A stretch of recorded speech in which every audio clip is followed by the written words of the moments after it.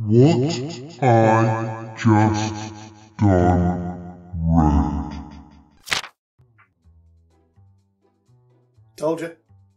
Hello, greetings and salutations, and welcome back to What I Just Done Read. I think I've got it right this time. I'm pretty sure that on at least one of the previous episodes I've said what I've done just read. Sorry. Thank you for joining me again to find out what I have just done read. Before we do, I've got a couple of things to kind of go through first. So first off, if you do like what we do here, then please do all the usual: like, share, subscribe, hit the notification bell, jump outside your house and run around it 3 times and say bibble. Don't do that.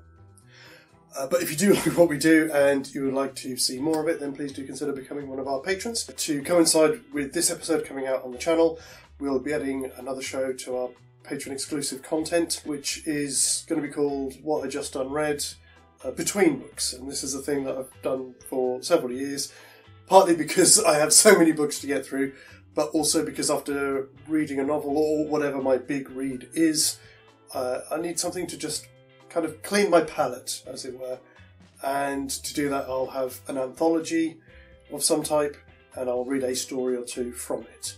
So what I thought would be quite nice to do is to, when I do that, do a shorter version of this, which will be just for our patrons.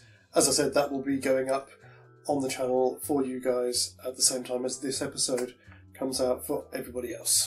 Before we get into our book for today, I will just turn to our password. That's from the start of the show. Just our word of the day, which is a lovely one, and it's been doing the rounds recently on memes and those kind of things, mostly targeted at writers and readers and things like that. And it is a lovely, lovely word, and the word is morbs. Not moobs. No moobs, thank you. Morbs.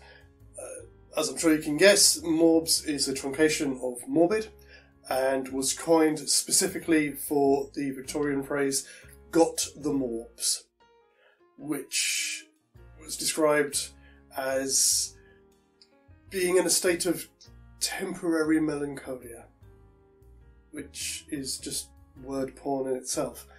But I've always really liked it.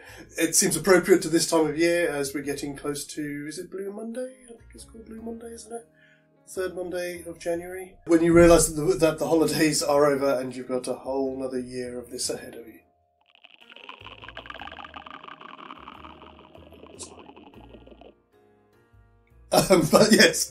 But yes, do take Got the Morbs and spaff it about as much as you like, because it's a wonderful phrase. I believe it was coined around late 1870s. I certainly know there was an article about it written in the 1880s.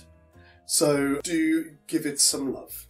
Let us turn to the meat of why we are here, which, if you've seen the thumbnail, then you'll know. What I have just done read, and that is Apartment 16 by Adam Nevill.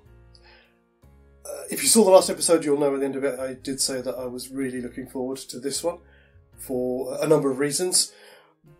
Partly because I was looking to get my teeth back into a proper novel, something that was slightly better written than the last book that I wrote.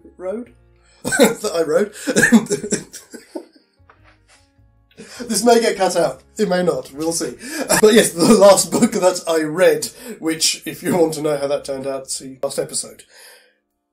This is the second of Neville's books that I have read, and ironically, this is the second of Neville's novels.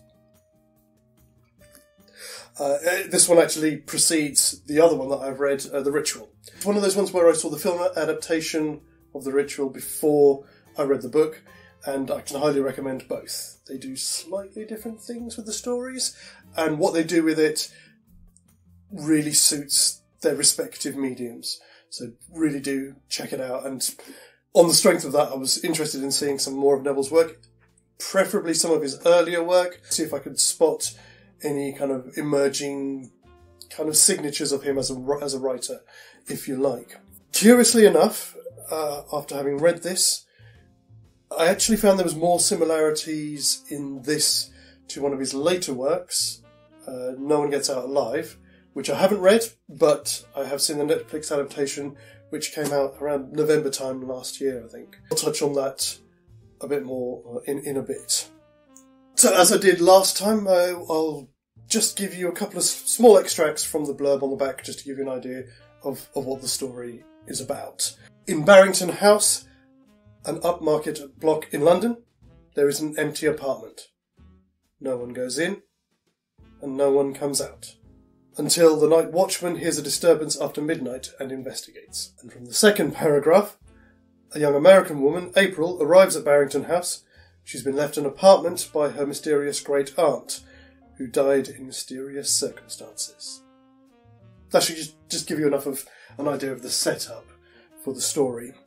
I kind of caned it through this one pretty quickly, because as a book, this doesn't fail to deliver.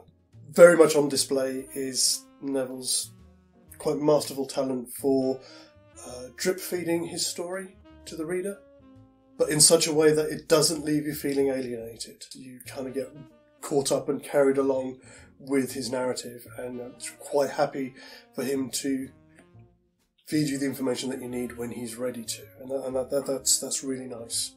The characters in it as well are very well realised, and considering the genre that this is,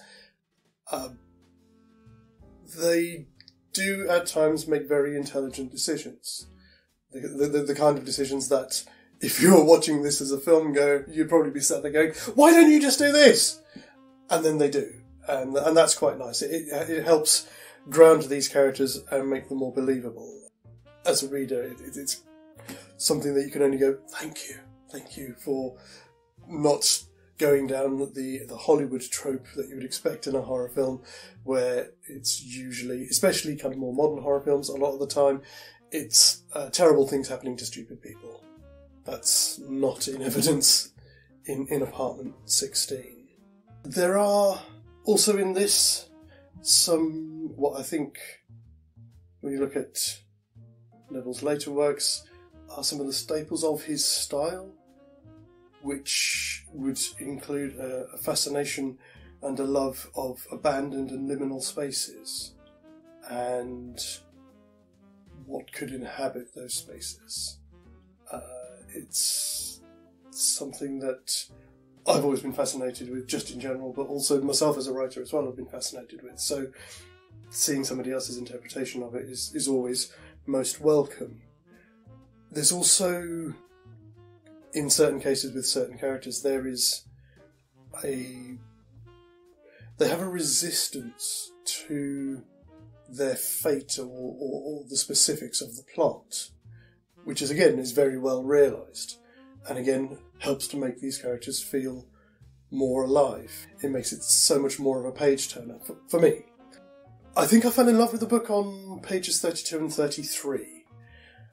There's a situation in place at the time. The character's emotional takeaway from what's happening is the same as feelings that I had in a not dissimilar situation a few years ago. And that, for me, was you can almost do no wrong now, because it's kind of the stuff that went through my head a few years ago, and it's almost like somebody saying it back to you. And that was really nice. There is also some wonderfully disturbing imagery in here as well, which, having quite a visual imagination. There were a couple of nights where I had some very interesting dreams, which, considering that a lot of what I've been doing recently, as a writer myself, has been very sort of dream-based. It's been a while since I've had any kind of really meaty dreams, and reading this and then having that was like, thank you, Adam. Thank you so much, because I'm never getting those nights back again. Thank you. I mean, they're kind of throughout the book, but the ones in particular that I'm thinking of are around about pages 104, 105 through to about 107. Are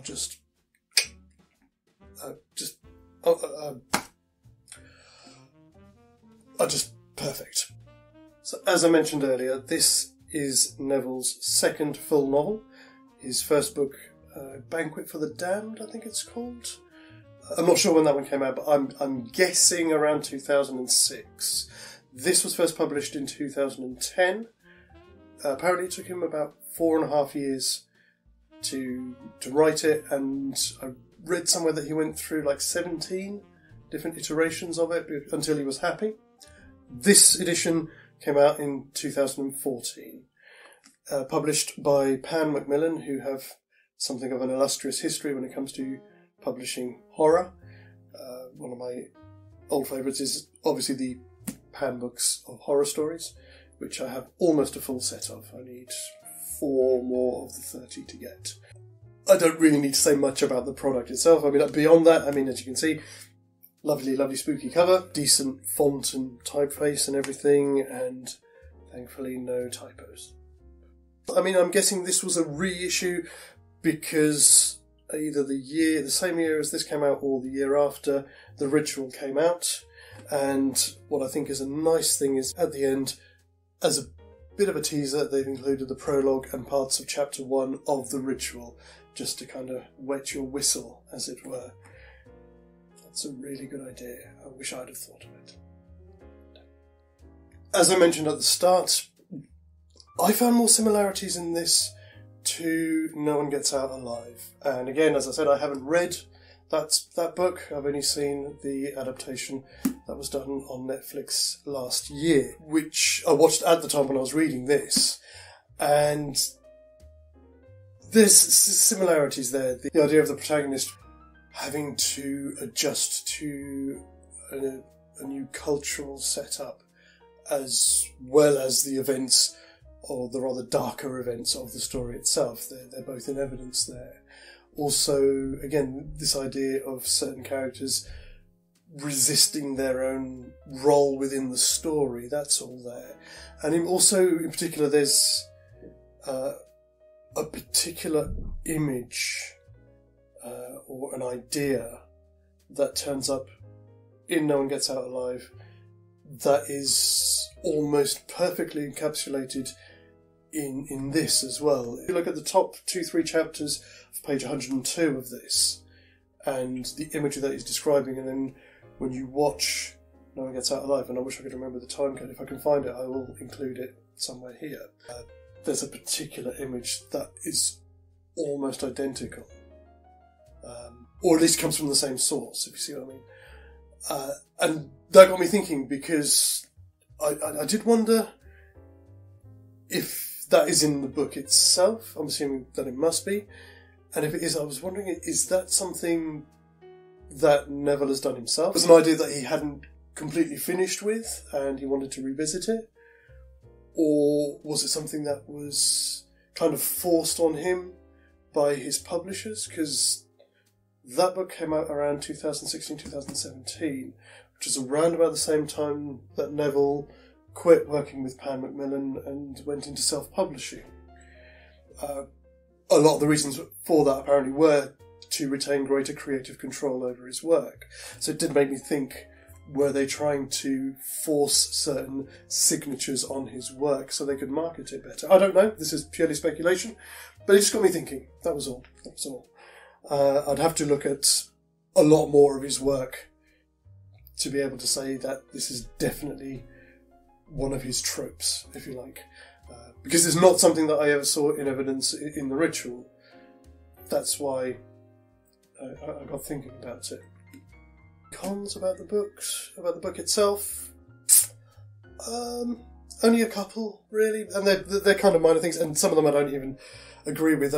When preparing for this, I did read a few reviews and watch a few reviews about the book and see what people have said before myself.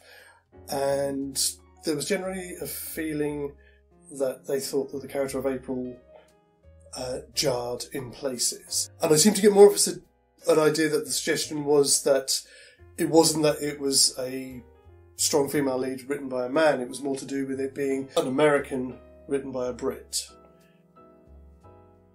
I personally didn't have any problem with that. I didn't even really notice it until I sort of watched a few reviews and then kind of studied it again, and I was like, yeah, maybe, but yeah, it's a quibble at best. What I found more was a couple of the subplots that are in the book could have used a bit more. They could go further, and they don't. And it's a real shame, because what is in here is very well realised. And you kind of left, well, I personally was left wanting a bit more of a payoff for those, which this doesn't provide. And that's about the only thing that I'd say that was a bit of a disappointment for me. The only other thing is very odd. It's page 149. And I understand the point of the text on the page. I understand how it fits into what goes before. But there's no natural segue into it. It really jars between the passages and the pages beforehand and what's on this page.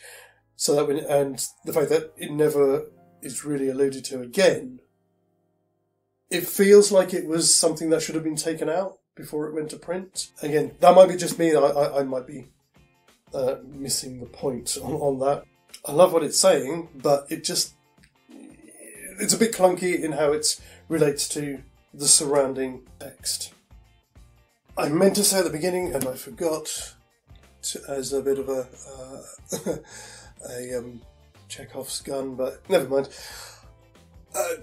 I do have a couple of things I want to say about this book, which could be contrived as spoilers, which I'm going to get into now. So if you don't want to watch this part, then please go to the timecode below. You have been warned. They're nothing really, really major. There's just two very small points. One that's to do specifically with part of the story itself. On page 268, April says to somebody, I need to get into apartment 16. But as far as I'm aware, in none of the preceding 267 pages does anyone ever tell her which apartment it is that is the source of all this trouble. And I'm 95% certain on that, because I was invested in the story that much that I was waiting. It was building up to that moment where somebody says to her, this is where it all started. And that doesn't happen. Unless I missed it. If I did, and you can point to it, then please don't put it in the comments below, because obviously that's going to just compound the spoiler.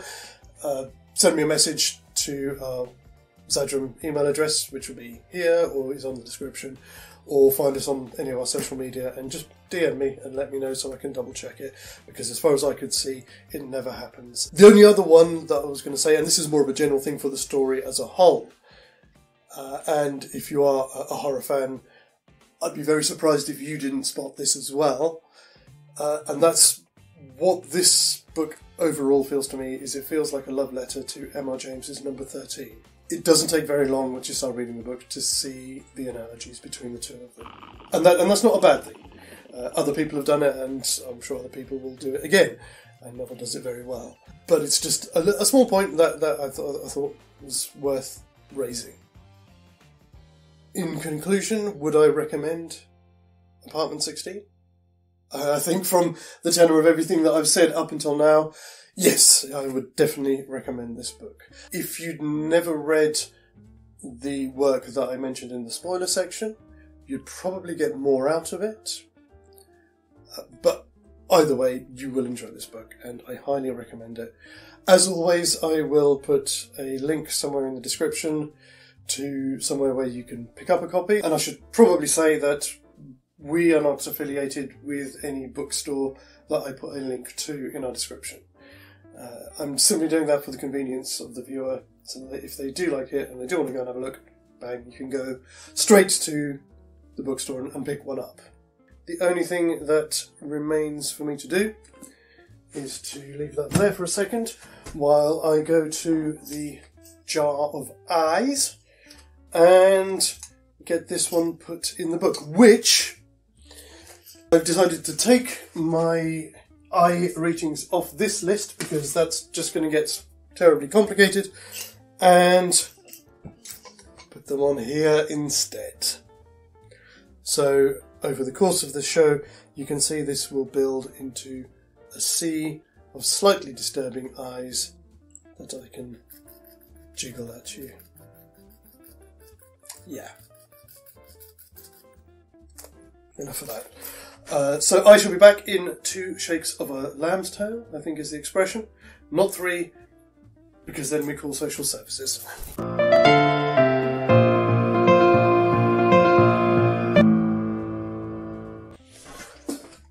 And we are back. And a little bit of gag there. And we are back. And not surprisingly, apartment 16 gets 2 huge eyes. So we can put this to one side. We can go to the list itself. And you can see, I will now take that one off the list. And we can look at what's coming up next. And next we go back to my slightly eclectic roots. This, I must admit, is going to be something a little bit of a cheat because it's more of what I've just done reread. But it's on the list, so here we are. And that is going to be Spirit by the great 19th century French author Théophile Gautier. Spirit itself is actually a novella. This also does include a short story, The Coffee Pot, as well. So you'll get 2 for the price of 1. Yay! As always, with the best will in the world, you can leave me to my new read and get thee gone. Until next time.